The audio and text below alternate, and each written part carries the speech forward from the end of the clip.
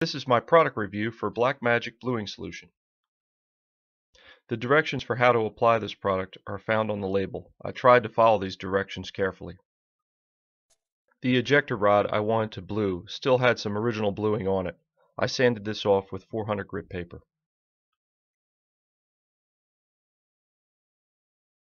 I then used superfine steel wool to polish the entire piece. I used brake cleaner to degrease the part. I thoroughly wiped all the hard-to-reach grooves. I rinsed the part in very hot water and dried it off with a clean towel. Again, I made sure I got inside all of the grooves.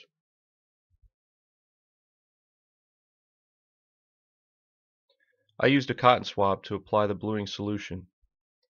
I noticed the cotton swab turned a rust red color as I went. As per the directions, I let the part sit for 1 minute. Here's what the part looked like after 1 minute. I then rinsed the part in the hot water and wiped it off with a towel.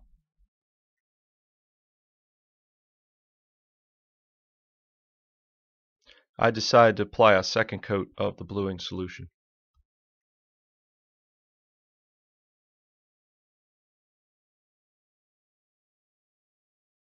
I let the part soak another minute, and here's what the part looked like after the second application.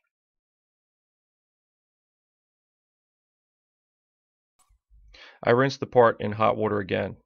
Notice how the water is starting to get discolored.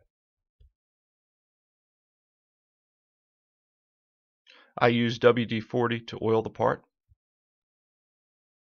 Here's the part re-blued, cleaned, and oiled. Here's some photos of the ejector rod reinstalled. The Blackmagic matches with the factory bluing pretty well. Thanks for watching.